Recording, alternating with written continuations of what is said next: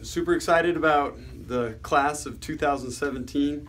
I think the assistant coaches did an unbelievable job, as is with every signing class. Give me 2 years and I'll tell you exactly how good this one was.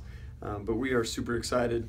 We signed 25 guys in this recruiting class, 15 of them from the state of Utah. I thought Idaho was a very good state this year for us. A bunch of really good players. We took 6 players out of the state of Idaho. And then a smattering of Colorado, Arizona, California, our typical areas where we pull players. A couple just highlights, in my opinion, that are players that a lot of people in the state of Utah know. Josh Davis, he's all-purpose yardage leader in the state of Utah all-time for a single season. Super excited to get him. He's a dynamic player with the football. We've got the all-time leading receiver from the state of Utah joining us. We got this year's yardage, the receiver who led the state in yardage. And then we have another receiver who led the state in touchdowns. So those are all 3 different wide receivers joining us.